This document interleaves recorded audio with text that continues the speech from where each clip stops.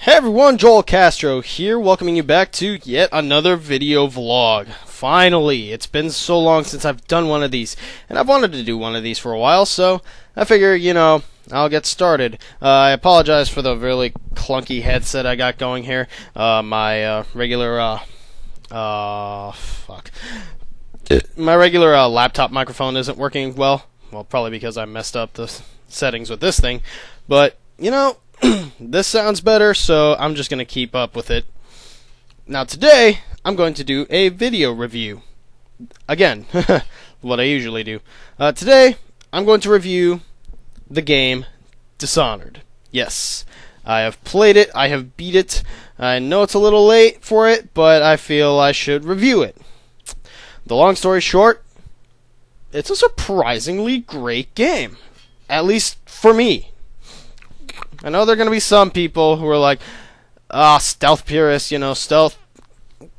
The only two stealth games even worth mentioning are like Thief 2, The Dark Project, or the Metal Gear Solid series. But, Dishonored can get mentioned too. I mean, it has great stealth mechanics, great gameplay, both stealth and action, and as well as, a decent story, great art design, a great ambient score, likable characters, even if some of them are a bit forgettable. But, this game just gives you so many options and the freedom of gameplay choice that, I don't know, I just love it. Alright, so let's get to the story. First off, you play as Corvo Atano. He is the personal bodyguard for the Empress of the city of Dunwall. Now, you gotta picture Dunwall like a Victorian-era city with a lot of cyberpunk and steampunk elements. You have robot drones patrolling the city. You have arc towers that act as like fences that can kill you in one hit. And, just the grimy, gritty design of this place is phenomenal. And I'll get to the graphics in a second, but let's get on with the story. On a return... Corvo has returned on a trip from some other cities in order to find the cure for this rat plague that has been terrorizing the city for a long time. When he gets back to the Empress with this news, they are all of a sudden attacked. The Empress gets killed, her daughter, who I believe is Emily, her name is Emily, and the daughter gets kidnapped, the Empress gets killed, and Corvo, having been captured by the guard, he gets blamed for it. He gets blamed for the death of the Empress and the kidnapping of Emily. And so they hold him in prison, he breaks out, and thus decides, with the group of this underground society, with the help of this underground society that wants to overthrow the new government that's been implemented in Dunwall ever since the Empress's death, he's going to take revenge on the people who wronged him, killed the Empress for real, and get his name back, get his status back. As revenge stories go, it's simple, effective. It doesn't have too many emotional tones, except for his relationship with Emily, which I admit, it can get pretty touching sometimes. It's pretty realistic. And so, yeah, that's a story for you. Now, the graphics. Pretty damn good.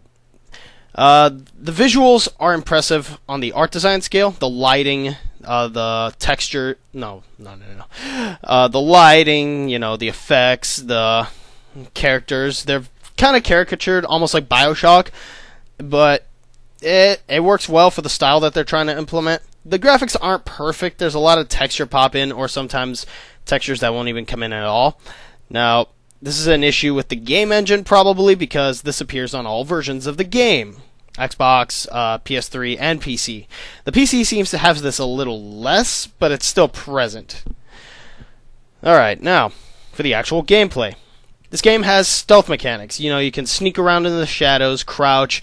They have the system called the leaning system, where if you are behind some form of cover, you can press triangle, or Y on the Xbox version, and you can lean left or right to see who's in the room, what they're doing, follow their patterns. They won't notice you, but you will notice them, and I think that's a neat feature. You can run, you can skip, You can scale walls. Not Assassin's Creed style, because this is all in first person. And yeah, there you can climb buildings to sneak your way past guards on the ground, and shit, I'm brain farting here. Yeah, you can.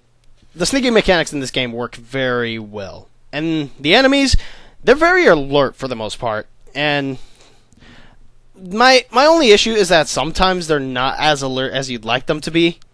They can you can be in their peripheral vision sometimes, and they won't notice you, which is great for getting past them, but, you know, it's just one of those little hiccups that, you know, you have to mention. It doesn't break the game at all, because for the most part, like 90% of the time, they're alert and out looking for you if they spot you the first time.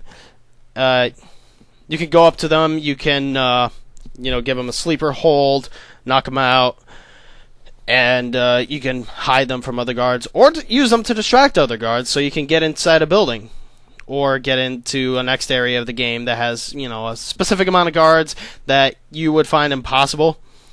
But yeah, it gives you that much choice, especially in the level design, which you can basically climb anything in this game, any building. Now, if enemies do spot you and get you in a fight, fear not, because it doesn't pull the Metal Gear Solid bullshit of making it so that you can never survive those encounters. You can actually fight back. Yes. You are given a sword, a pistol, crossbow, grenades. You can find all these things, although you always have your sword on you, and you can fend them off. It's basically first-person mechanics, kind of like Skyrim, except a little smoother, and it gives you a guard button so that you can counterattack enemies. You can guard, stagger them, and then go in for the killing blow. And I think that's really cool. It's very, very flowing, not too difficult, but again, these enemies can provide a challenge if you go into a fight.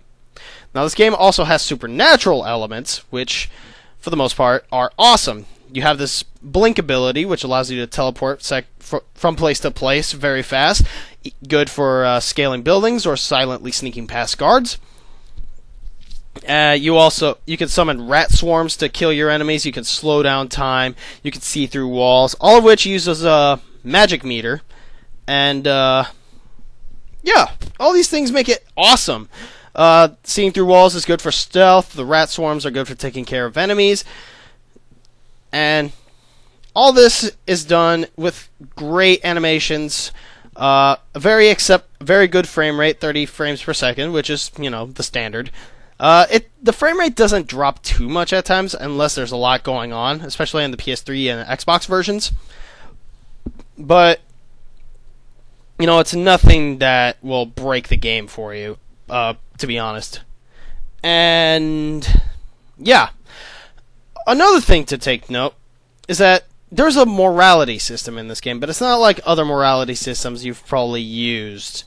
For the most part, the morality system in this game is based off of how many people you kill and how much destruction and chaos you cause. If you go through the game without killing anyone, which is possible, I've tried it and have come pretty close, or you can go all swords clashing, you know, murdering, maiming everybody in sight. But the thing is, doing that makes the game a lot harder later, because more enemies are added, more rats are added, which means they will attack you, swarm you, and it overall makes the game very difficult. Again, if you're an action junkie, that's actually pretty cool, because if you're still gonna go try maiming and murdering everybody, you have that option. You have the option to just murder everybody in sight. But story-wise, it gets you a pretty shitty ending. Not gonna lie. It doesn't satisfy as much as the good ending satisfies, if you can believe that. But for what it is, the stealth mechanics work very well, and if you want to go all stealth, that's the best option to go story-wise and gameplay-wise, if you're into that sort of thing. If not, gameplay-wise, you can go killing everybody in sight, destroying everything, causing a lot of chaos. And again, for the gameplay, that works very well. For the story, not so much. All of this is done with great sound design, a very ambient type of score for the game, very atmospheric,